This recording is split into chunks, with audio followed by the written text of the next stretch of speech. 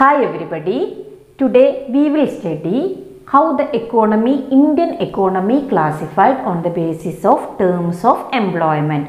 On the basis of terms of employment, Indian economy classified into organized sector and unorganized sector. So, we will discuss organized and unorganized sector with two examples. First, ma'am will read two examples. From these examples, you can understand that what is organized sector and unorganized sector.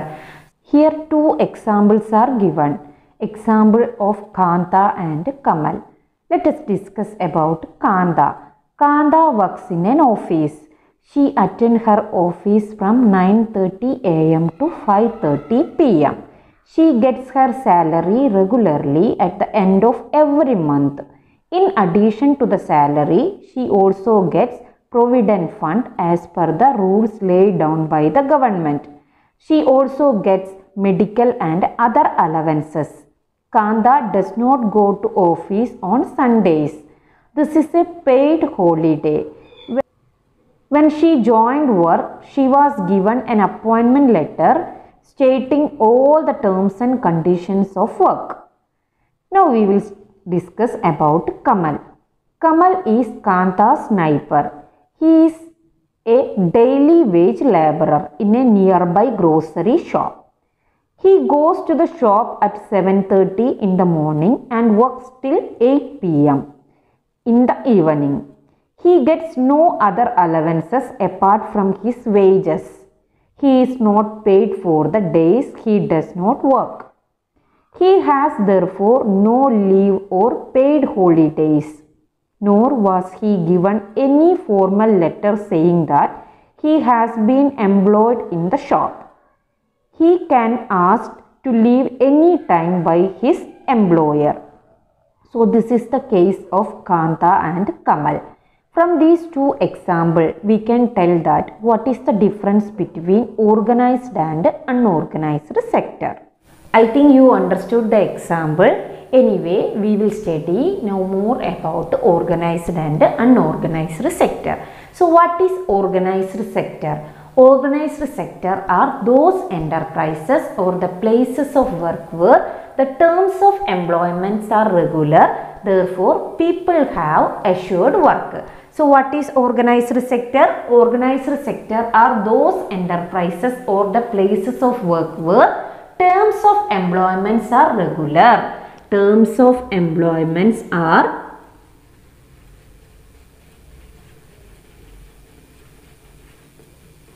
regular. Therefore, people have assured work. People have assured work. So, I think you got what is organized sector. Organized sector are those enterprises or the places of work where the terms of employment are regular. Therefore, people have assured work. They are registered by the government.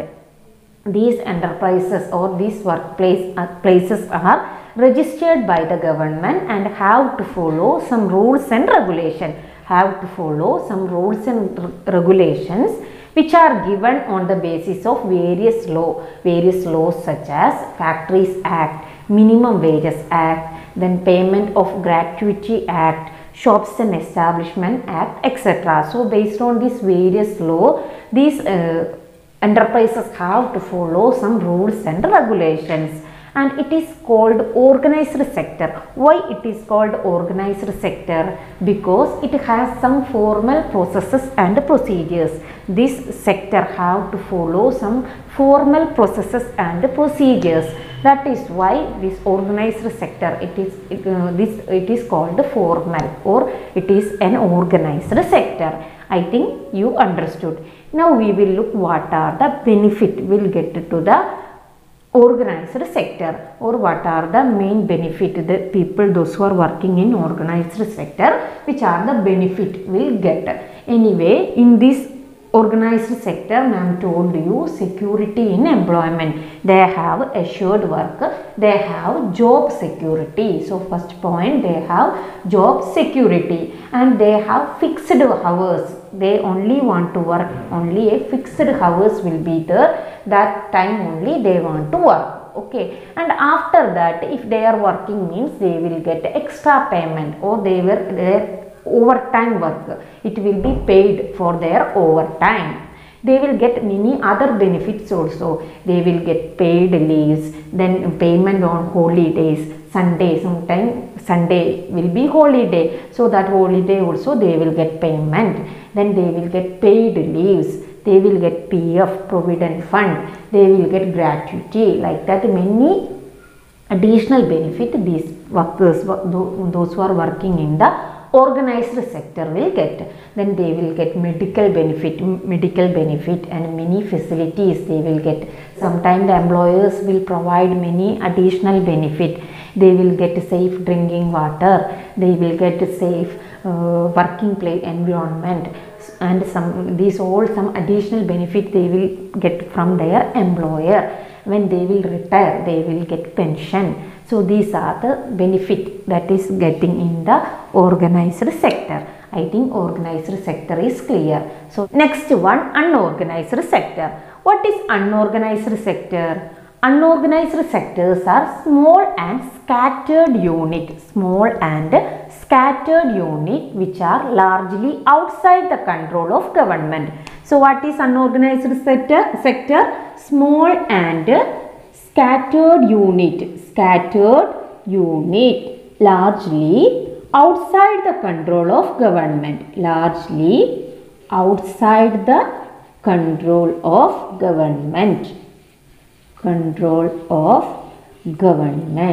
So unorganized sector is small and scattered unit which are largely outside the control of government.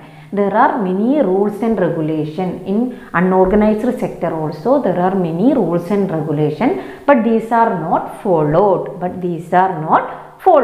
And many what we studied in organized sector, same just opposite you want to write in unorganized sector. In unorganized sector, what about job? Jobs are secured, no job security. Jobs are low paid and not regular. Low paid and not regular. No payment for overtime. If they working overtime means they won't get any payment. During holidays. No paid holidays. Any time the people may ask to leave from the job without any reason based on the wish of the employer. So there was no any job security in unorganized sector. Large number of people are employed in unorganized sector. So I think you got what is unorganized sector. Unorganized sector are small and scattered unit largely outside the control of government.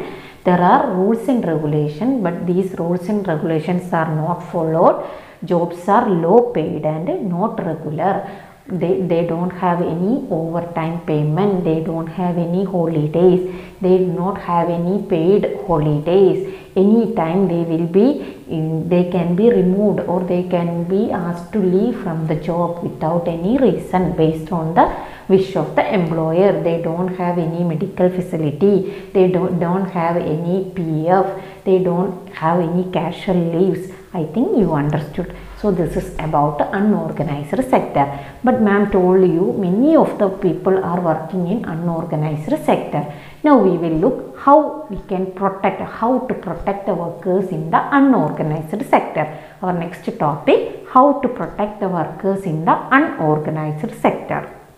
So I already told you in organized sector it also offers job. Many of the workers are doing their work in organized sector, but the employment opportunity in this sector is expanding very slowly. It offers job, but the employment opportunity in this sector is expanding slowly. Many of the organized sector working like unorganized, that also another problem. Many of the organized sector working like unorganized sector for evading the taxes, refusal to follow laws and laws to protect the laborers. So large number of workers engaged in unorganized sector, and they are paying low salary, and their job also not regular. Anyway, many of the workers are working in the unorganized sector. If we are looking since 1990s, it also common to see that many people in organized sector losing their job. Many workers, they are working in the organized sector, losing their employment and forced to take up in the unorganized sector. So now ma'am told many people from organized sector also, they also forced to take up their job in unorganized sector. So such type of a sector need to be protected. Now we will look who are these vulnerable people who need protection working in the unorganized sector, which are the vulnerable group of people who need protection in the unorganized sector. We will explain it with the example in the case of rural area and urban area. First we will look in the case of rural area. In rural area, which are the main people engaging in unorganized sector. In rural area, unorganized sector mainly comprises landless agricultural laborers, small landless farmers, then artisans like weavers, blacksmith, goldsmith, carpenters, etc. So these are the group, or these are the main people, those who are engaged in unorganized sector.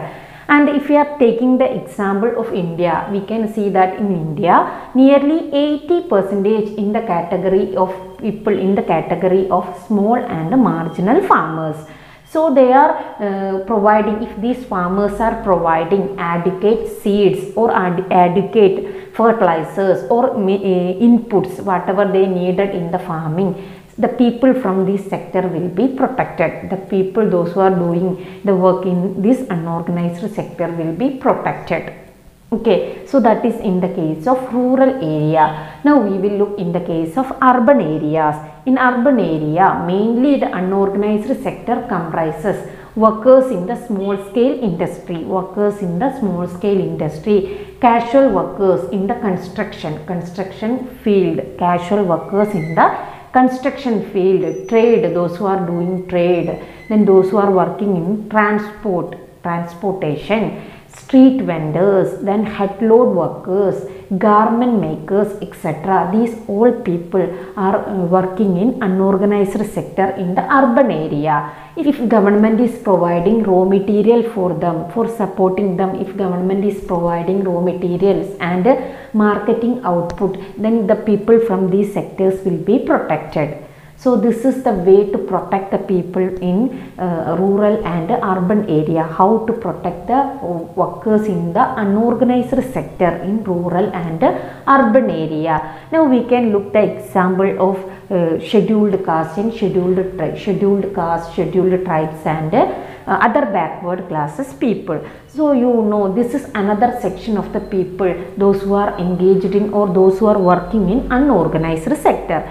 So these people, you know, they also doing, their work is not regular, they are low paid, their work is not regular. In the same time, they are facing social discrimination also. So like other people, other workers working in unorganized sector, these people are low paid, their job don't have any security, or no terms of employment is not regular.